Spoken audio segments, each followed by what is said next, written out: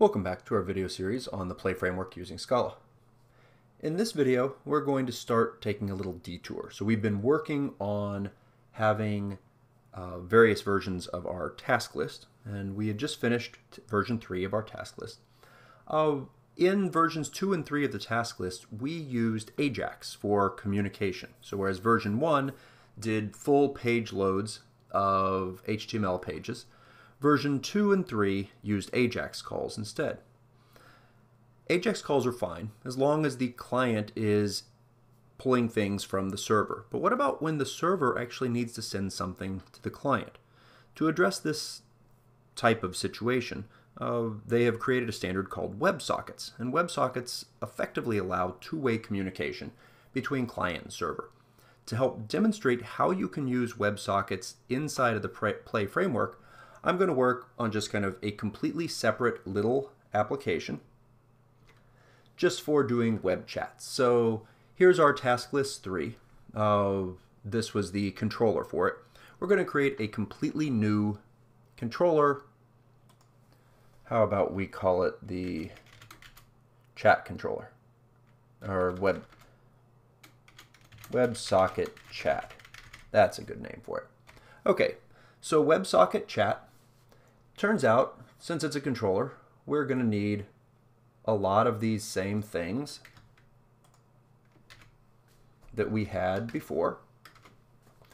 We'll change this to be WebSocket chat. Now, the way that WebSockets are done I actually don't need models. The way WebSockets are done in Play. So Play sits on top of the Akka library, and in fact it uses Akka HTTP for its underlying web server. Therefore, it is somewhat appropriate that to handle WebSocket communication, which is kind of fundamentally happening in an asynchronous parallel type of way, they use Akka actors. Okay, and so what we're going to do in here is we are going to set up the foundation for working with our Akka actors. If you've never worked with Akka actors before, obviously it's something that you might want to learn, but I think we'll be able to describe enough of it. To start off with, let's just go ahead and start where we would make a lot of things. And we are going to make an action as an implicit request and have it send back a view. So we haven't written this view yet, an HTML view for, I don't know, the chat page. Okay. So we go inside of our view and we make a new file. Let's call it chatpage.scala.html. And we didn't pass any arguments into this to start with. Now, it might be needed if our main, and I believe our main requires, looks like it takes the implicit flash, so we probably want this to have an implicit request header.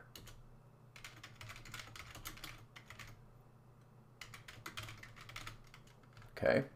That way we can call main, and that should be passed through.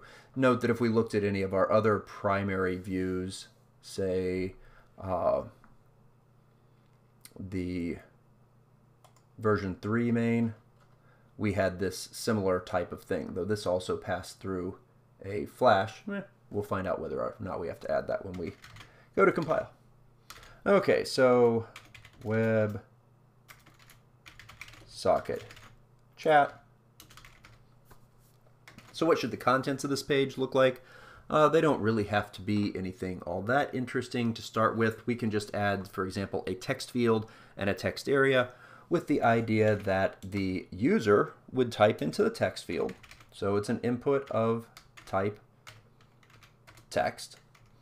And we need to give it an ID because we're going to have to interact with this programmatically. So chat input, for example.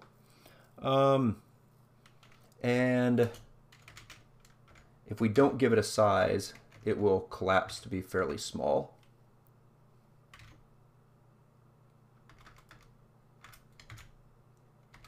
Interesting. Okay. So we have that, and then we can put a nice little line break, and then we want a text area. A text area, it also needs an ID so that we can interact with it.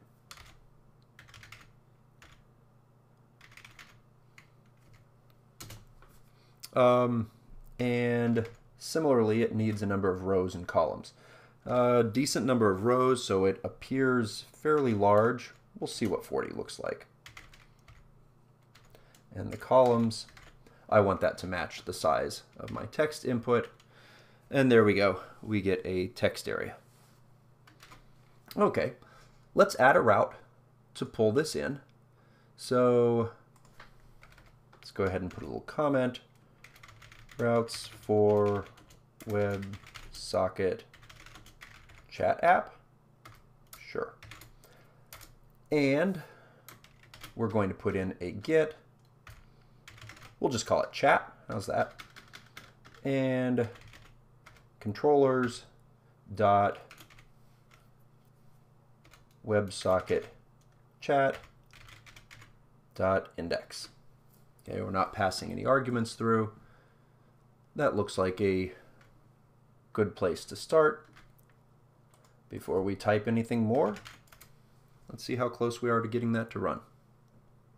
Okay, doesn't find the flash. We expected that was a possibility. So let's go and grab from here the flash argument from the implicit list and add it to there.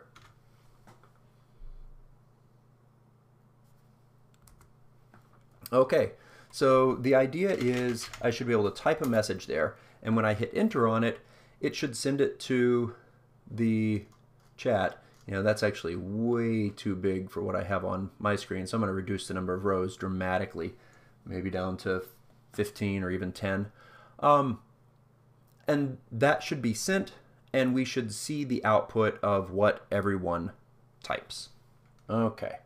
But we got a page, and that was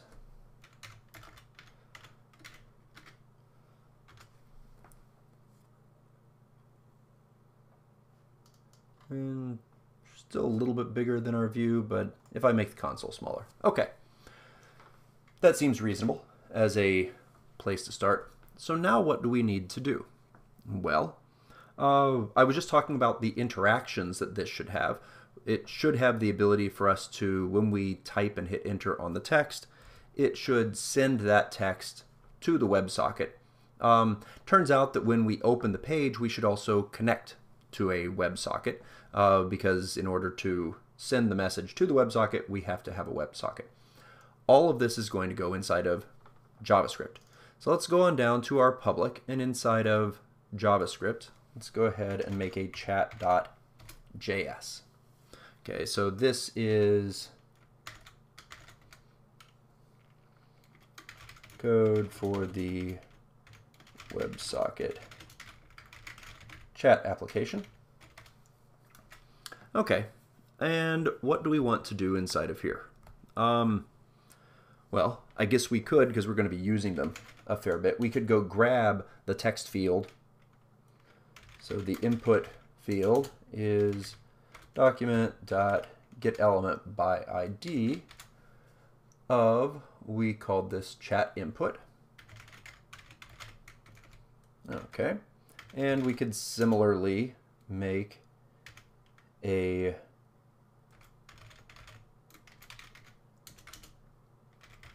variable that keeps track of the output.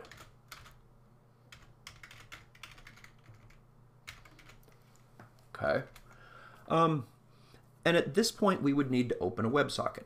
So how do we do that?